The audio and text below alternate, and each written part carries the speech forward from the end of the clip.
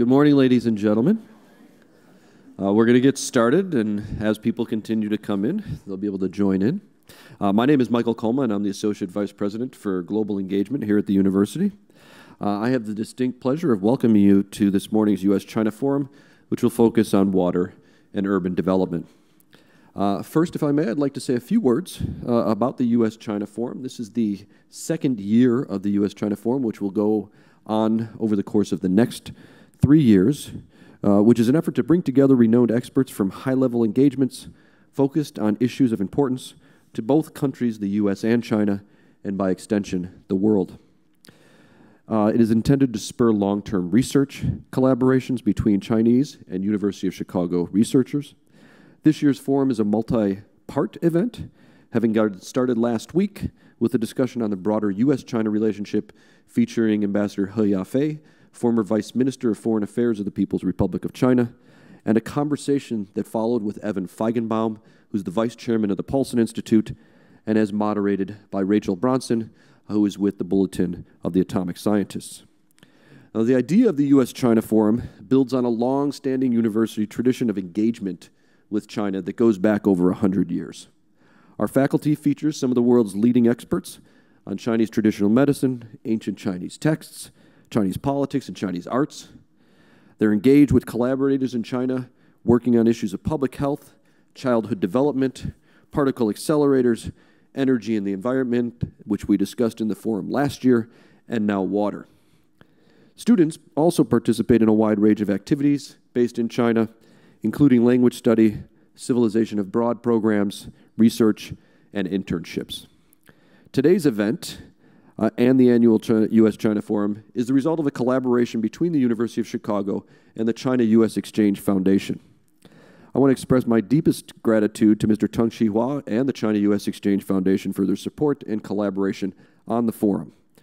I also want to thank Matt Terrell, who I'll introduce in a moment, and his team, Rovana, Novia, and Sharon, who really have taken the lead on developing out today's program. I want to thank as well the Global Engagement Office team, who has played a critical role in this, and our university events colleagues, Zernona and Aaron, standing in the back of the room.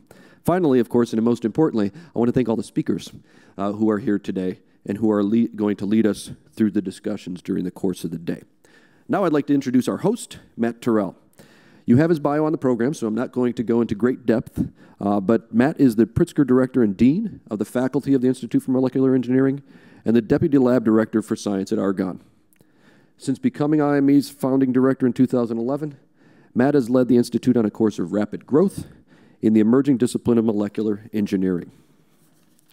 Under his leadership, the molecular engineering program has already attracted a core faculty of over 15, a number that will continue to grow with a thriving graduate program and a new undergraduate major. At Argonne, Matt is responsible for integrating the laboratory's research and development efforts and science and technology capabilities.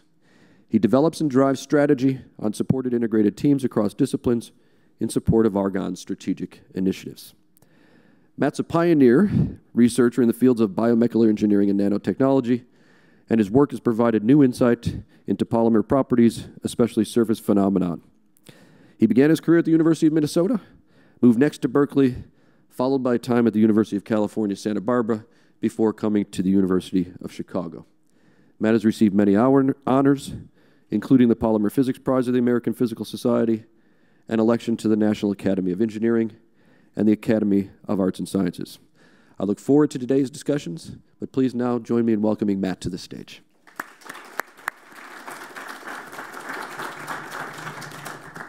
Thanks very much, Michael, for a very excessively generous introduction.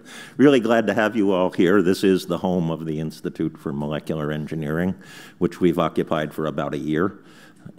We launched the University of Chicago's first ever engineering program in 2011 and have tried to come from behind by doing some distinctive things. It's not a total advantage to be starting your first ever engineering program in 2011 when there's lots of good engineering schools out there. But we've decided to do it by defining our own game, our own approach to doing this. First of all, molecular doesn't just mean we work on designing molecules, although some of us do.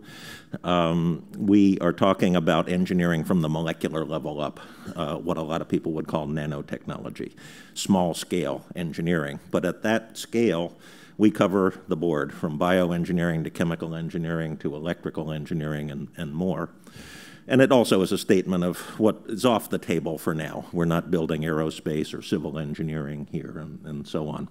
So we're trying to create a program that sits right at the interface with fundamental science and is prepared to translate developments in chemistry, physics, biology, mathematics, computation into new technologies across the board.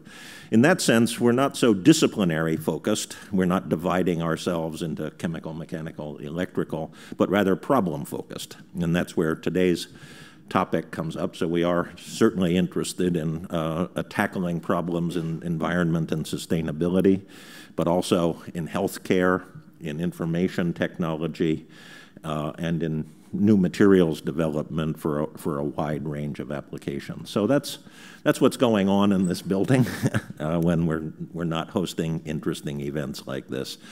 And water is really very high on our agenda. We will announce in a relatively short time a new faculty appointment, Professor James Skinner, coming to us from the University of Wisconsin to lead our water research initiative here, and that will be followed by several more new hires. As Michael said, we're up to 15. Jim Skinner will make it 16 when he arrives here on January 1st, but then around him we will build a cluster of people that will interact with the rest of our faculty to create our water research initiative. If you want to think about it, we're aiming to tackle nanotechnology problems in water purification, catalysis, and other elements where small-scale engineering can affect large-scale issues like water. So that's the basis of what we're doing here and why we are doing this. In addition, we want to have important international relationships, and there's no more important international relationship than our relationship with China. And we're really appreciative of the Chinese speakers today who represent a serious set of technical experience that we can learn from, but hopefully also interact with in favorable ways for them. I might point out that some of us, Sharon, Seth, me, were in Beijing 3 weeks ago, and we hosted a group of people at our Beijing center from across China, Zhejiang, Harbin, and places in between, to talk about similar issues. And we were very impressed with the ideas and large-scale capabilities that are available in China to address these things. So that's about us. Let's get on with what we're talking about today. We have 4 sessions focusing on management and policy and in technological perspectives throughout the day, and then finishing with a closing talk by Christoph Beck from Nalco Ecolabs that'll close our day around the mid-afternoon. So that's what you have coming. I'm now going to introduce Steve Close briefly, because we do all have extensive stuff written about us in the book, and you can read it, but as you'll see there, Steve Close is a partner at True North that makes investments in early-stage technologies and clean technologies that range from water to waste recovery to agriculture and other things. In that situation, he's really required and aims to be on top of technology trends, and I can say from personal experience from talking with him in different venues that he is. He also plays an important role in Chicago as chairman of the board of directors of a new organization called Current, which is part of World Business Chicago that aims to position Chicago as a science and technology and business player in water technology. It doesn't say in the biography that we wrote that he also had a significant career in GE's water business before coming to his role in Chicago. So, Steve, I'm going to turn the podium over to you.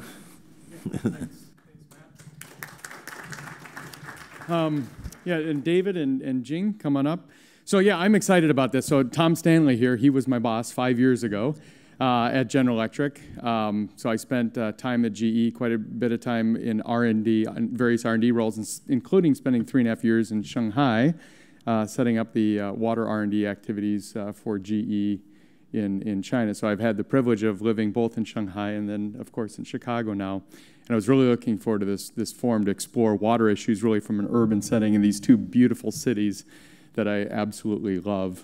I think it's going to be an interesting discussion because there's a big conundrum about water. Everybody's talking about water and water issues and the need for more innovation in water. But it's also like, so we have these massive societal demands and needs in water, but the pace of change sometimes feels like it's a little bit slow, and the need for new solutions, which I think is part of the reason why here, Matt is setting up this school here and with a heavy focus on water, because these societal issues on water really are demanding new innovations and new solutions. But I think we can look at some hints of success in implementing new solutions, and I think responding to real challenges.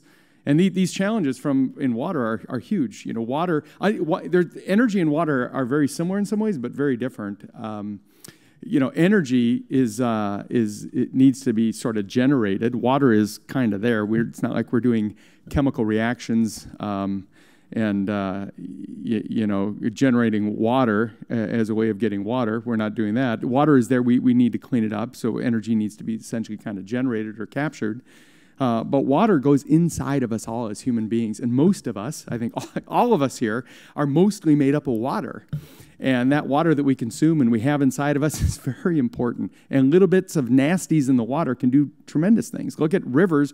I think we've all heard about lots of rivers where you've got pollutants that are coming from a wastewater treatment plant that, these emerging contaminants that are not fully digested in the way or removed in a wastewater treatment plant. They go to the river, and boy fish in the river kind of turn into girl fish. And stuff like that is, it's just a little bit odd. And so you wonder, well, what about my water? What about these things? So we've got massive issues in water that are unique from energy. Energy, it's relatively easy to transmit energy through high voltage lines, as long as you can get them, built across, states, and interstate transmission rules are a little bit difficult, and the policies for that. But pumping water thousands of miles is difficult. Now in China, try to do it with, south to north water transfers, big ambitions. But generally, water is much more of a local issue than energy because it's not easily transportable. And something like California, something like 15 to 20% of their total energy bill in California as a state is pumping and moving around water. So we have these massive societal issues in water. Water really demands more local solutions than energy does, but water has got this thing about this health benefit, this health effect that we have to be aware of. And I'm really excited here to have these two on the panel. So Jing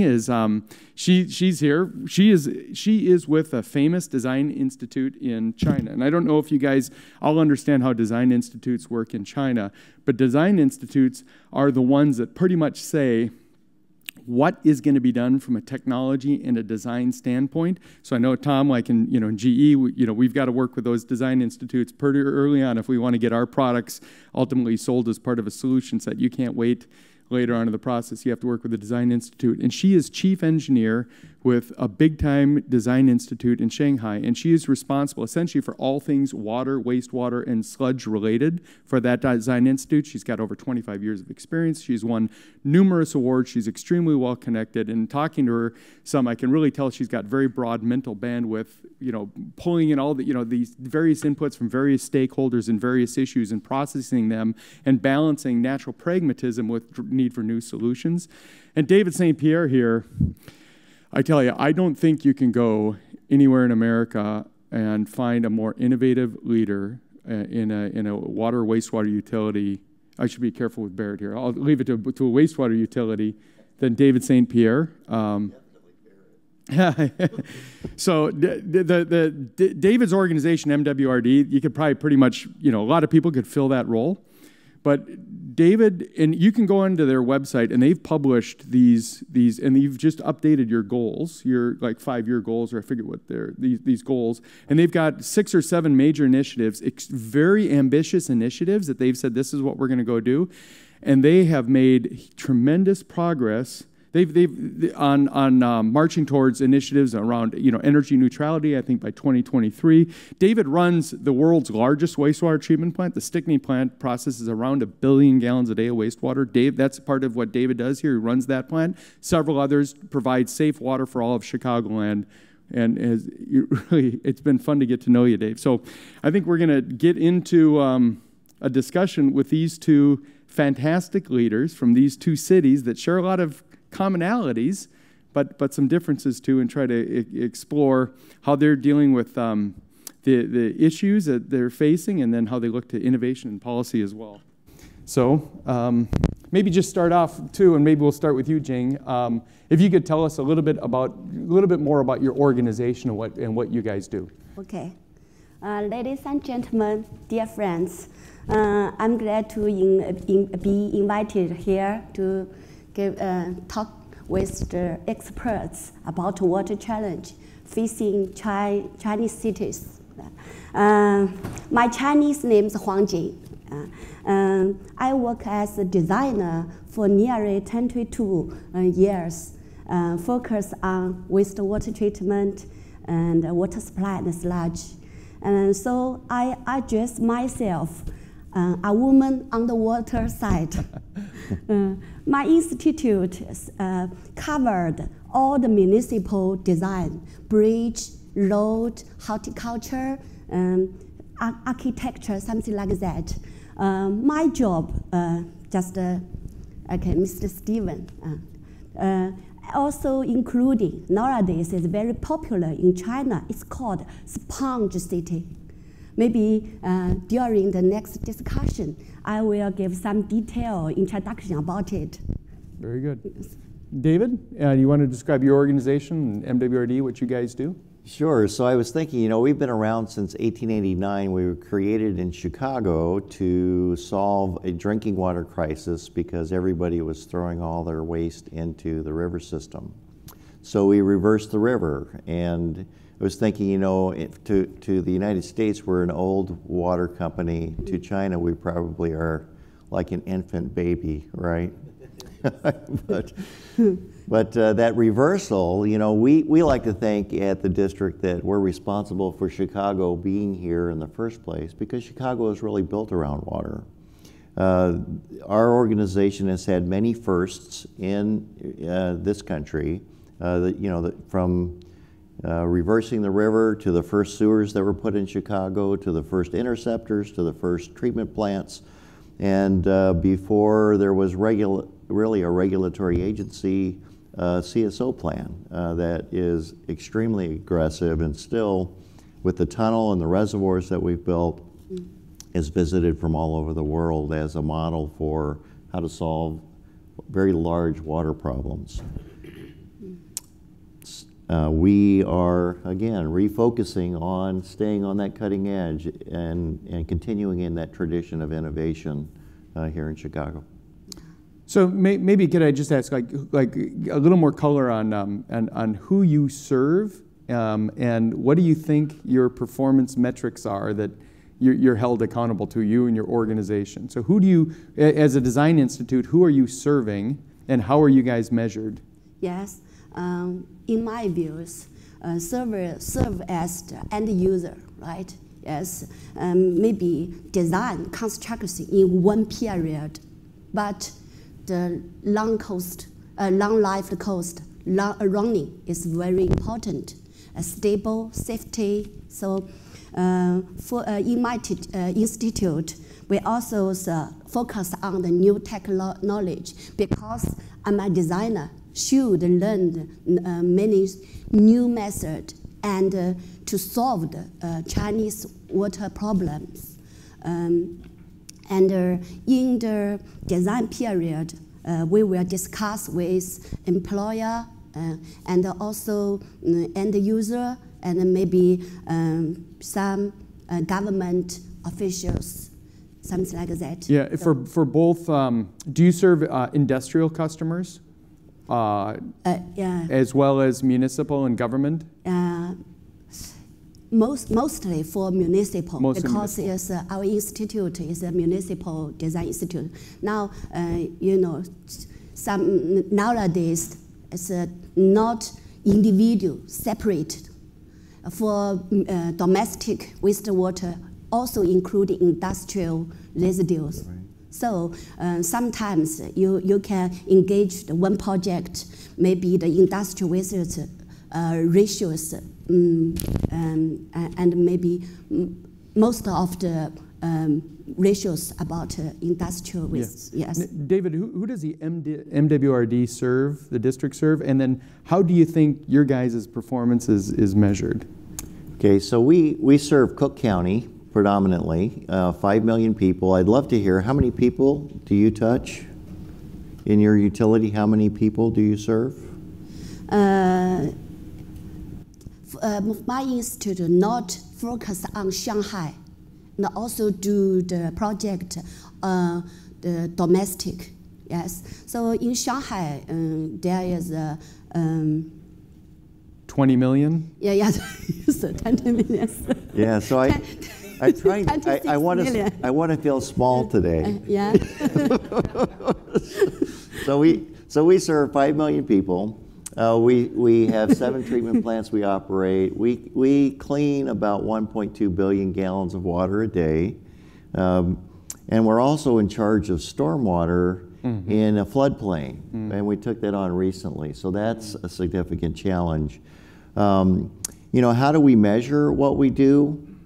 You know, we look at efficiency across the scale, kind of on a national scale. What are our rates compared with utilities all over the country? The Chicago still maintains one of the lowest rates for this service in the country because we've been historically so far ahead of the curve, and the regulatory drivers haven't caught us where we've had to scramble for a program, which is very expensive. So being proactive on those curves is a lot more affordable than trying to catch up with those issues. End users are the way to measure your success. And with 5 million people, you have people that look at the world a lot differently.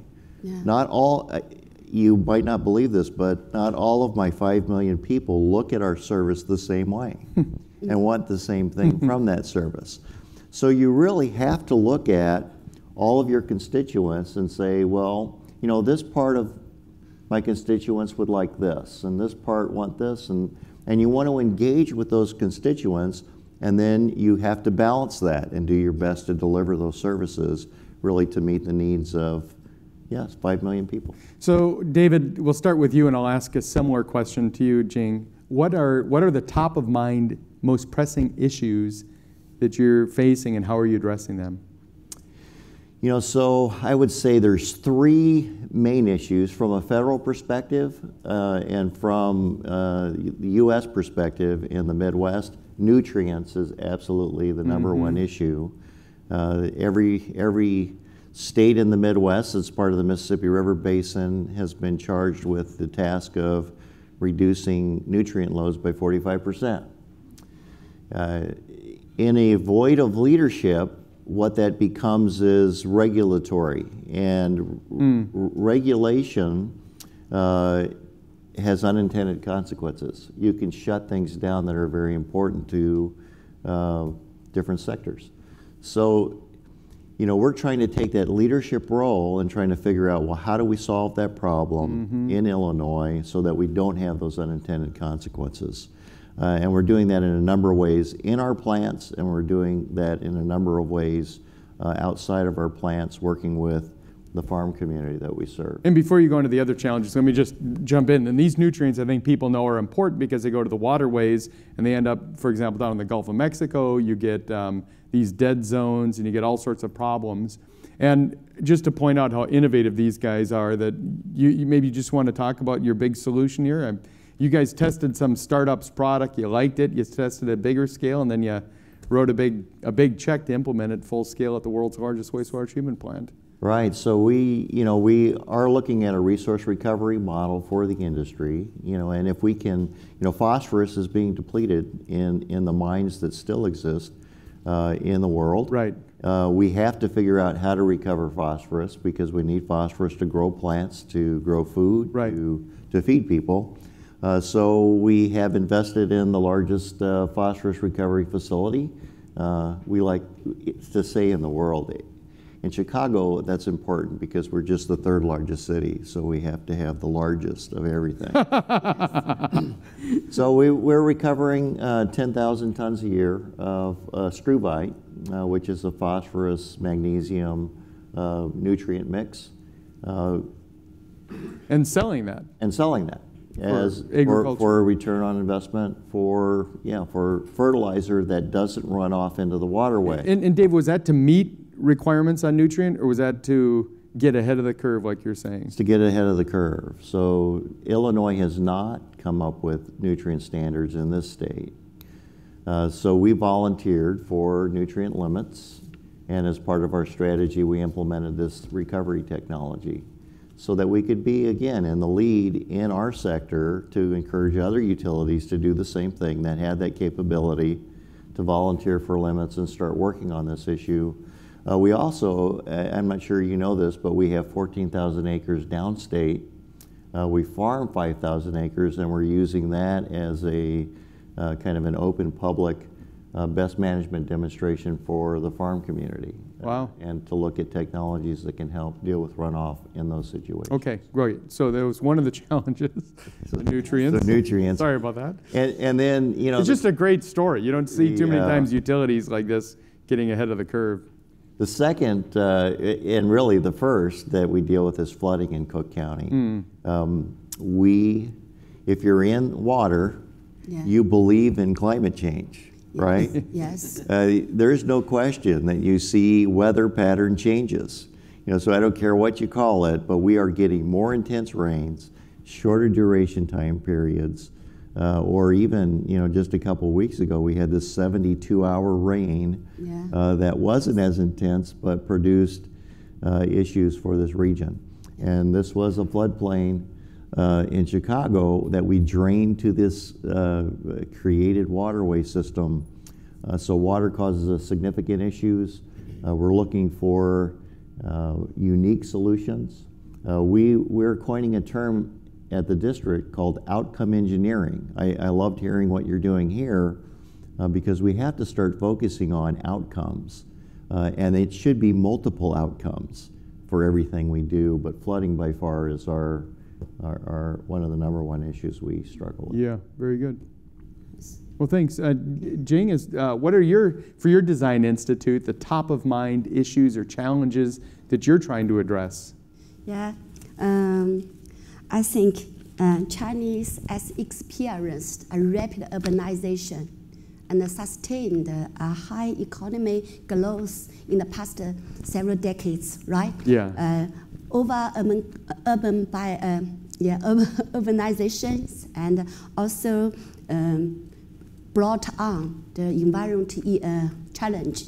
So among them, there's environment degradation, reduce the water crisis, similar flooding, and salinization, and water shortage, and pollutions. Also catchment soil erosion, and ecosystems, something like this, and all the biodiversity loss. And this is the most threat to the environmental challenge, sure. So it's like the urbanization is pressure problems. And this is something, a settlement pattern in the global scale, yes, on the 20th century. So, you know the 2011 in Beijing, a flash flood event claimed 79 lives. and also in direct economy losses is RMB 11.64 billion yuan. Yes, for this event, President Xi Jinping, Chinese president, have quickly back to these issues. So he called to build the sponge cities. Sponge cities, I think in USA, maybe the green infrastructure. Sometimes in Austria, said sensitive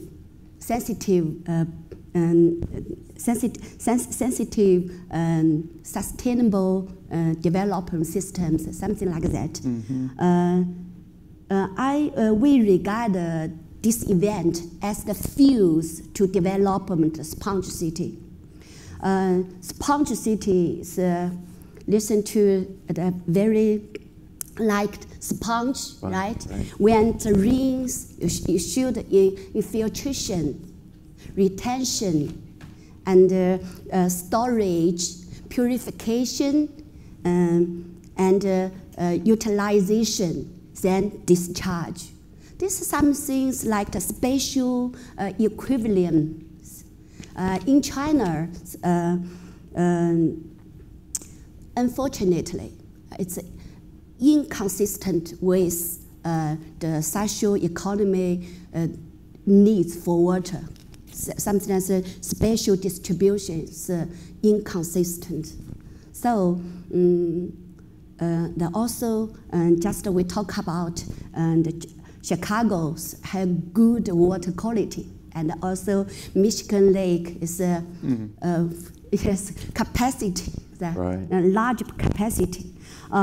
In China, the total volume of the refreshment resource is on the average of 13 billion cubic meter per year.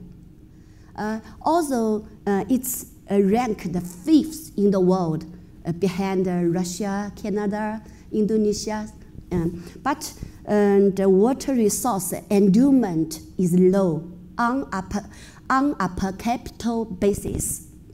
And I gave the data about nowadays the water pollution and water shortage is more and more often. It's nearly 634 rivers, lake reservoirs tested filled to the drinking standard for all and a part of the year. So resource management and wastewater treatment coupled with pollution control policy. As a result, there are positively to build and to the water environment. Very good. Maybe just to follow up on that, I was wondering about this this idea of moving more towards localized and decentralized solutions, and wondering if you could comment on what you're seeing. And I know you did this Wusang project, or you're doing that project, and other ideas about, you know, there are couple schools of thought. It's one large central infrastructure, which, you know, historically was built out. And now with a lot of in places with a lot of rapid development, you're looking really how should that development go? In places like Africa, are they ever going to build out large central infrastructure? Is it the decentralized kind of just happening by default because that's the most practical means? So I'd like to hear from both of you, maybe Jing to start with, and maybe it relates to the sponge cities even, on more localized solutions versus large centralized solutions for wastewater and stormwater, et cetera. A big topic.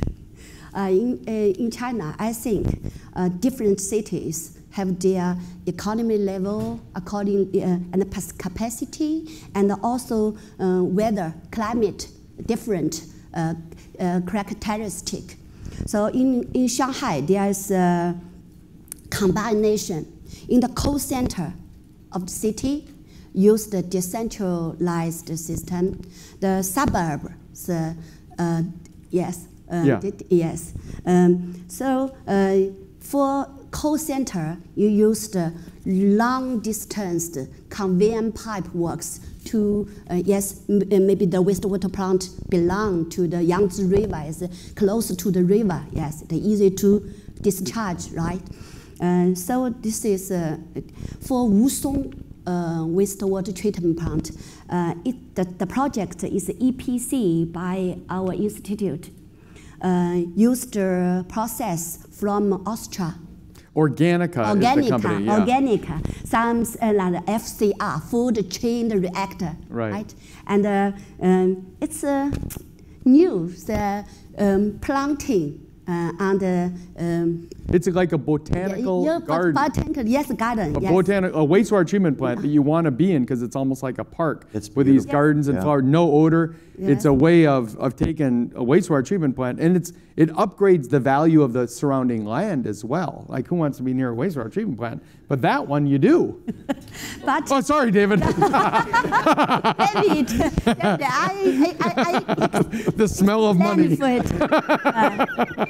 Wusong plant, just the first project used organic in Shanghai. Yes, this the capacity is smaller. It's 40,000 cubic meter per day.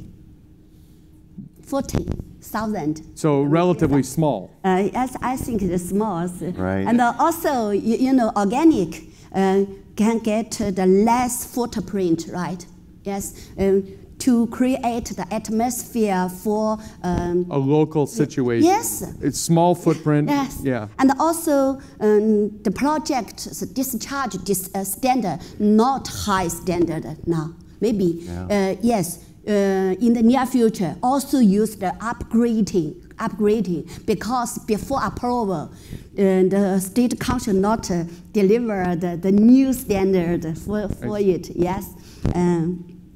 So you are seeing some. So in the surrounding areas, the suburbs, more decentralized solutions, and maybe something like this approach of this botanical garden approach to a wastewater treatment plant that really fits a community.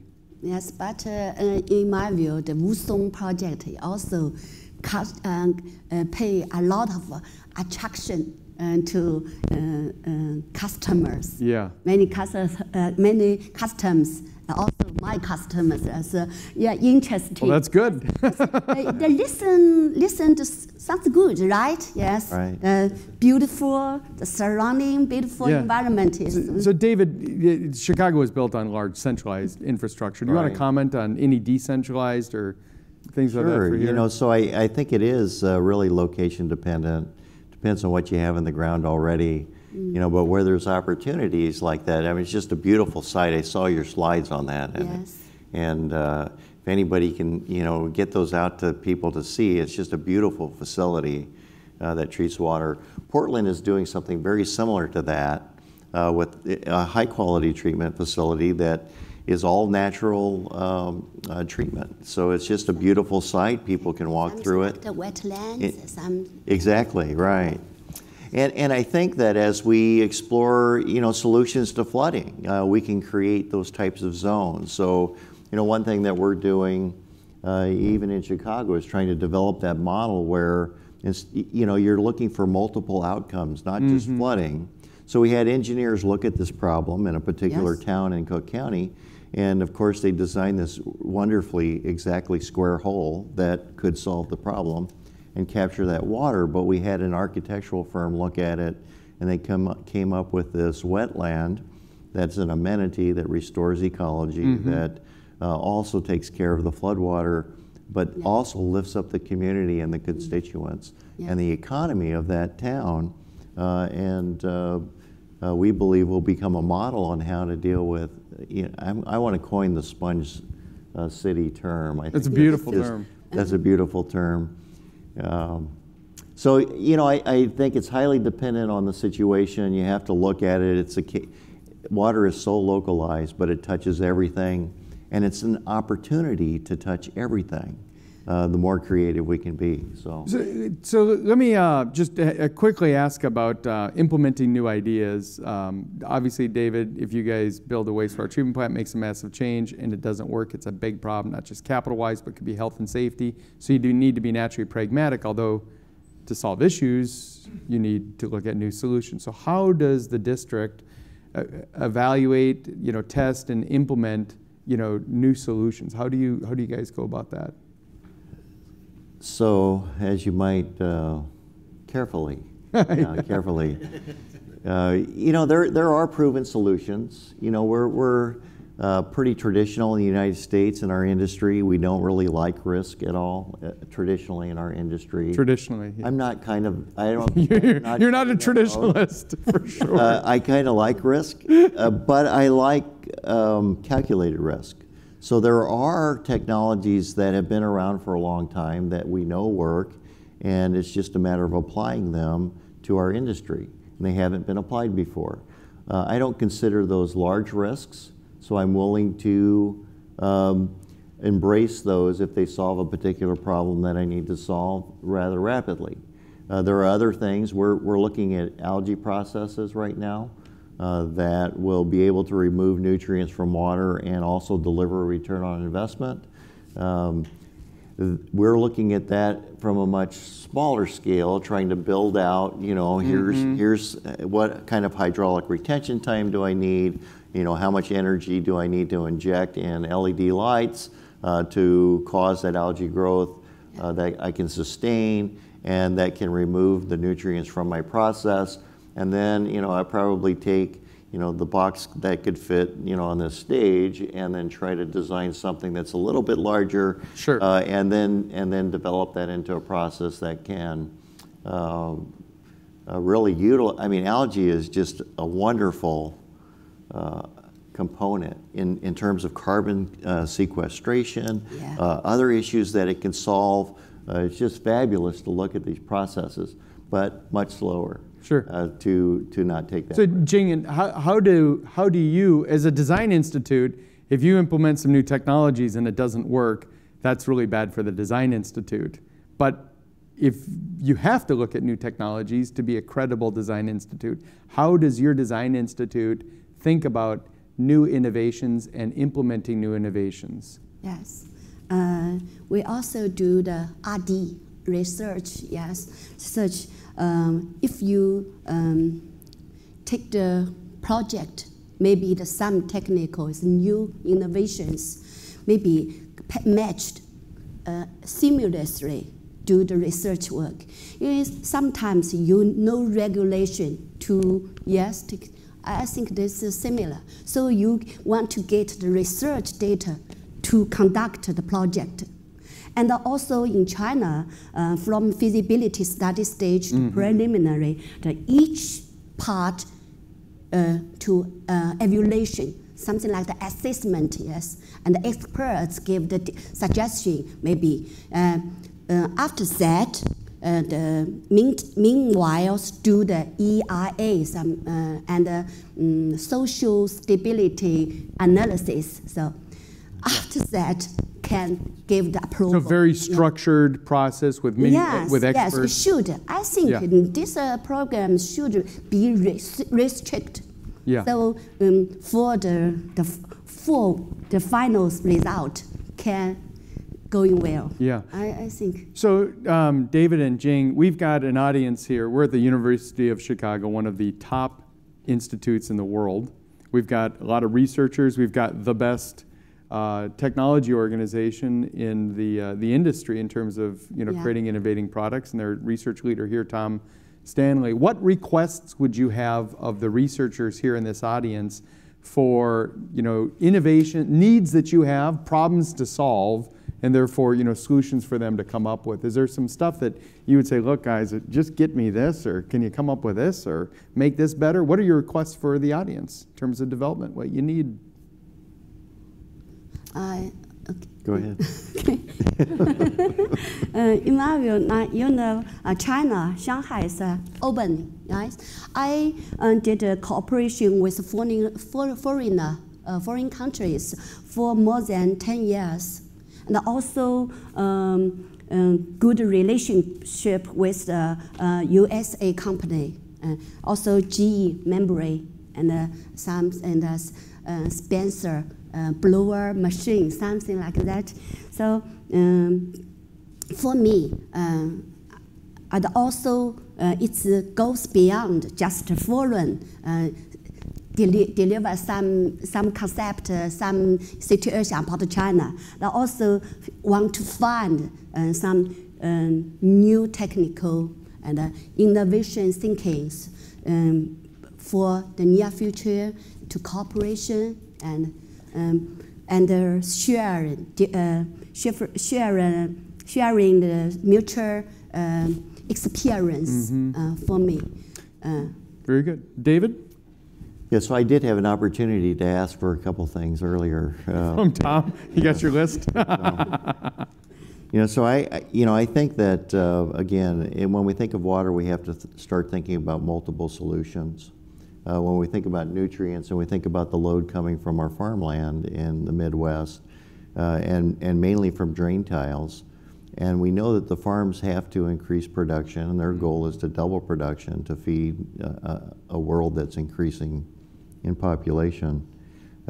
Technology that can capture that water from drain tiles and then take that nutrient-rich water to stimulate crop growth in a cost-effective manner would be wonderful, inventing something like that. Also, technology that can accelerate groundwater infiltration for the recharging of aquifers. We have aquifers in every part of this globe that are being depleted for use of water supply. Yes. Water continues to fall, though, and if we can get that water back into the ground, then we can recharge those aquifers and we can create that sustainable recycle. The sponge. The sponge, yeah, create a better sponge for sponge cities. Yes. I think those are two issues that would benefit the world. Do we have questions from the audience, some things on people's mind that they'd like to ask these great experts that we have here? We have one here, yeah.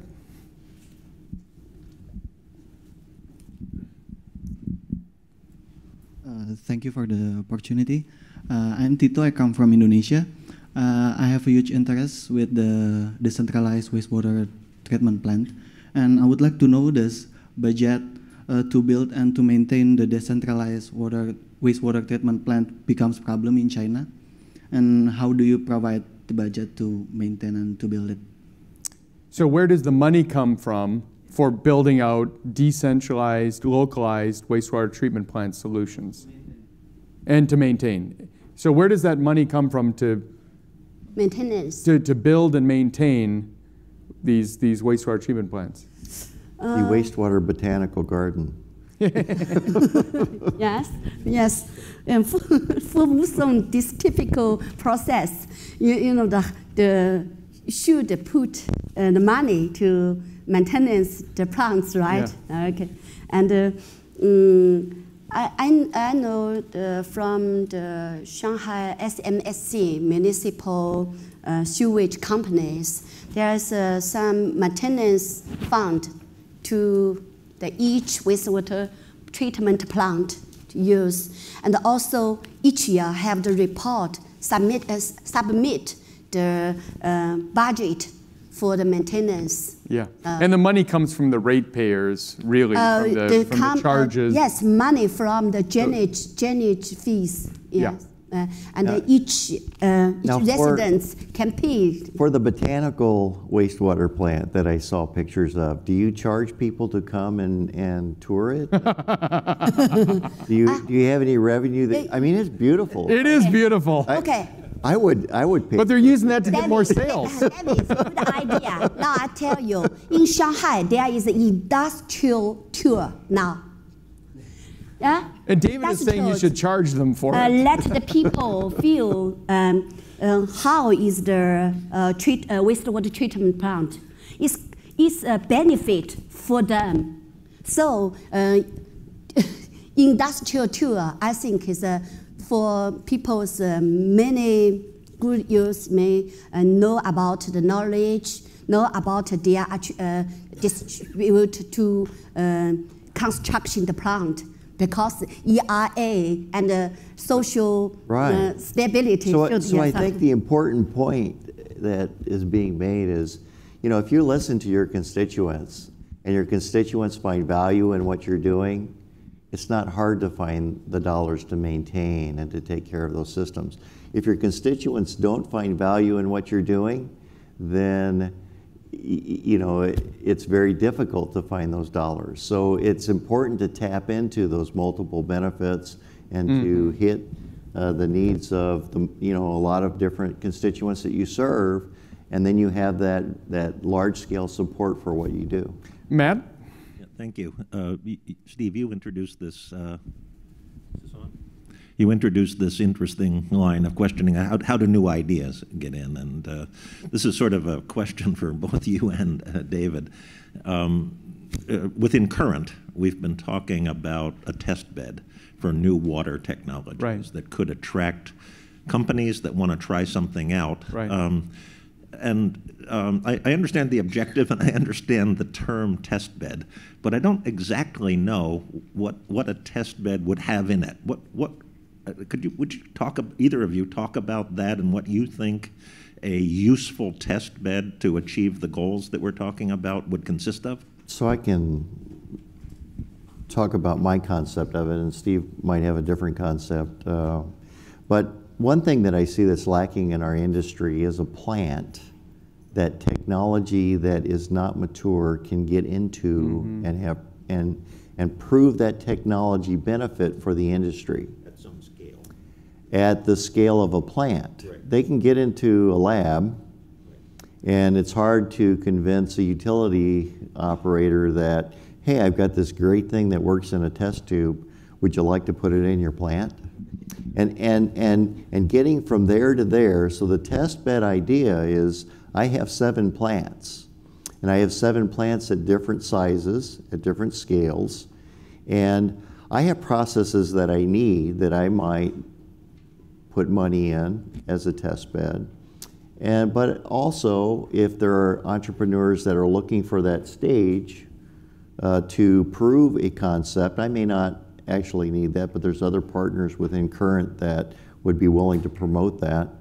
I can supply that space. I can supply that world stage, any plant that's a test bed that can say, and then we have the water world that comes here every other year currently that WEFTech. That can be on the tour, and entrepreneurs can show the value of that product in a real life scenario. And I'll just add, I think it's a stage appropriate type of test bedding that's done. So typically in a laboratory, in GE's laboratories, wherever they are, for example, in Shanghai or wherever, we develop, the company develops up technologies based on laboratory situation.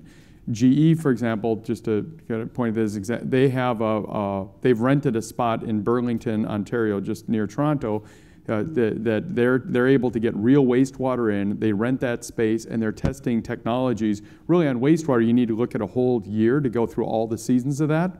And that's and these can be small samples as well, and many of the samples. And you're doing structured experiments to see which parameters and variables are most important. How can you get something to, and then from there you come up with prototypes or larger scale mock systems that you want to go now to an MWRD, say, can you try this at some sort of a scale, first a modest scale and then a little bit larger scale. So it's really a stage appropriate. And we're thinking too of, I see Seth Snyder here and Seth Darling, who's both from Argonne, and Mei Wu, a lot of people from Argonne here. Well, Argonne can play a great role in this too, because Argonne Argonne is a national lab, so they're very independent, they're well respected. They can test and they can validate. They can almost write a white paper saying that we've tested this technology under these performance conditions and it does such and such. And energy has that. You can go to the National Renewable Energy Lab and NREL will say, this is how this solar panel works, this is how this fuel cell works, here's how it does. And in the water industry, it's sort of like when somebody comes up with a new product, you put your specs on it, the industry sort of believes it, sort of doesn't.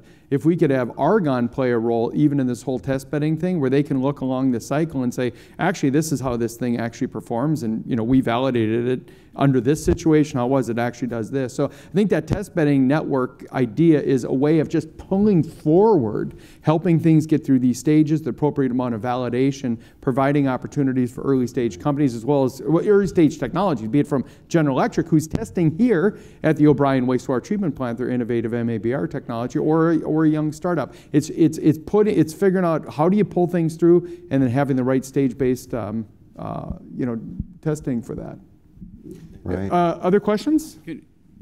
Steve, can I add one little thing? Yeah, on that? sure, Seth. So one of the big things, I've interviewed about a dozen different states on basically permitting technologies, and they don't want to take directly vendor information. They want independent validation of the results. Right. Testbed network would basically provide permitters access to information that they could use to approve permits, and that's required. So if Dave wants to put a new technology in, he has to have the state say that that's okay. So it is a necessary step in the process. And I've heard that from I've interviewed permitters from about 8 different regions of the country. So maybe I'll kind of have the next question here. I'll raise my hand. Yes, Steve. Okay, thank you. Just to twist things a little bit. Urban city dwellers, who are the ratepayers and constituents, urban city dwellers live in a concrete world in many ways, and they want to have a connection to nature. Water is a huge part of that. Chicago, we've got waterways here that in the past were kind of dirty, but now are actually becoming points of recreation and enjoyment for the public and a connection to nature. Shanghai is the Suzhou Creek, and kind of nasty in the past, but much better now. And I think it'd be good to hear from you two how you see the role of water, and maybe goes to your point, David, on these multiple points of value, how you see this thing about water and people's kind of emotional connection to nature in a city life, and what you're doing about it. Yeah, so certainly the constituents love connection with water. Water's life. People love the sound of water if it's not raining too hard, or if it's not in their house. Yeah. Yes.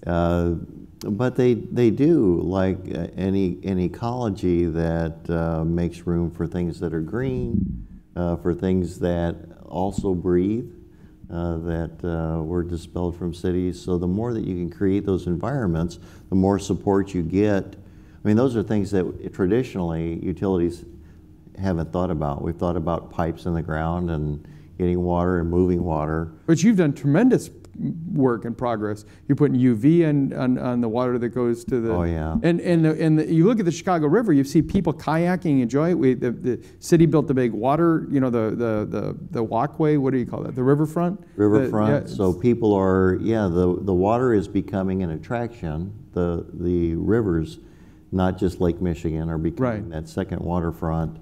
And people see the value because of the water quality. But we're also, one of my favorite programs is a program called Space to Grow, where we're taking schoolyards in Chicago and that are 100% asphalt. And we tear the asphalt out and we create infiltration under the asphalt, Sponge. new playgrounds, new structures that become little oases in this urban communities, and they have the green infrastructure piece and the communities where you wouldn't see a person on that asphalt. You see people from all over the community coming and enjoying that space. Okay. So Do you want to comment on in that? China, there is several regulations according to the water qualities. You mean people love water? Yes, it's true. Water is and circulation, right? Let the life circulation. So if you want to touch the water, so this is the strict standard, different. Right. Sometimes the reduced water just for road washing the vehicle, something like that. And nowadays, just talk about the sponge city, right? If the rain is retention, then used before in the draft weather, used the water to planting, and in Punch City, I just talked about 6 words, right? 6 words, it's mean like to take the 6 different measures according to the project. In the Punch City area pilot, maybe use several of the 6 measures, maybe wetland and gardening, and also green roof, and reservoir, and also you use the public plaza, and in draft days they can dancing, walking, hiking, and in the raining days it's like the reservoir to contain the stormy water. So yeah, very good. Multifunctional. Okay. And we have time for another question. If yeah. Hi, my name is Mike McMahon. I'm up at the Institute for Sustainability and Energy at Northwestern University. Great. So all your neighbors up north, I guess. I had kind of 3 related questions. When you're talking about developing new technologies, implementing new technologies, a lot of times, you need extra money from somewhere. So I'm curious right now how rates compare in Chicago for your average ratepayer in Chicago versus Shanghai. Secondly, with these improvements you're talking about, if you think that a rate increase will be a big part of some of these development projects. And then thirdly, how politically palatable you think a rate increase might be in your respective cities. Would you like to go first? Or I can go. So it's an easy answer to yeah. Yes, it's so the innovation that we're investing in right now, we are investing a lot in resource recovery, and for all of those resource recovery projects, we're looking for a return on investment that actually would lessen that burden. We're looking at converting food to energy in a digester footprint that we already have. We're looking, we've got the phosphorus recovery that will expand to 2 other plants. We're looking for water reuse opportunities that won't generate a lot of cash value. The algae process has potential to produce a lot of revenue. And our biosolids process that we just got approved by the state of Illinois for a resale product has significant potential for revenue. So all told, those resource recovery revenues have a potential between $70 million a year and $150 million a year return on investment. Now that's substantial. It's about, 150 is about half of my operating cost if we can do that. So people don't mind if I'm getting a return on that investment. And again, the other innovative type projects, we're always looking at the dollars, and I'm looking at, because there's multiple 6-word yes. Opportunities, you pull in other partners that help you invest in those, that have those interests, and you're actually able to do more, and you satisfy more of the community, so you are providing that value. Currently, our average cost for service with stormwater and wastewater services is about $20 a month. But because of the economy of scale of the large customers base that we have, we're able to do a lot more than most utilities. And so I think this paraphrase part of the answer is that everything they do it makes economic sense, has a payback, so it's cheaper. But your question too is like, where does that upfront capital come from? And I think, they have stable rate payers. Chicago itself doesn't always have the greatest credit abilities, but MWRD does. And so they have low cost of capital because you guys have great credit ratings. Okay. And because of the state revolving fund, we get cash right now at 1.75%. Okay. Yeah. Okay, I also give some introduction. Maybe it can make sense. Nowadays, there are 3 bench Punch City pilots. The first batch in 2015, 16 cities listed. The Chinese central government pledged billions of dollars in financial assistance.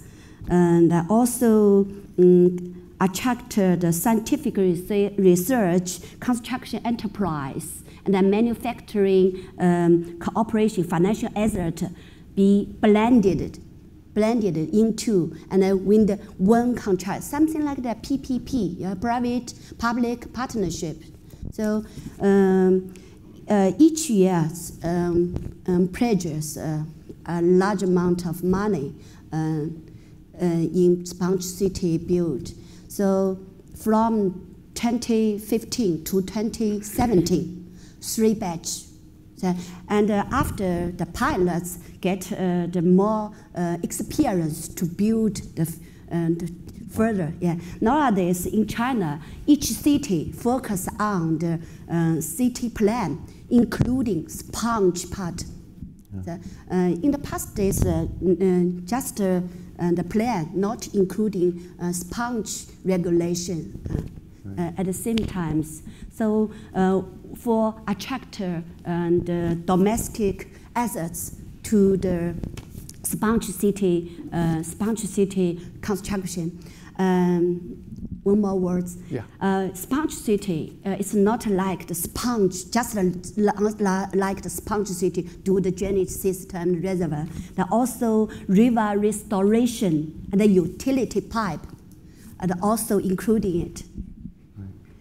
You know, this is a systematic, long-term circulation should compound.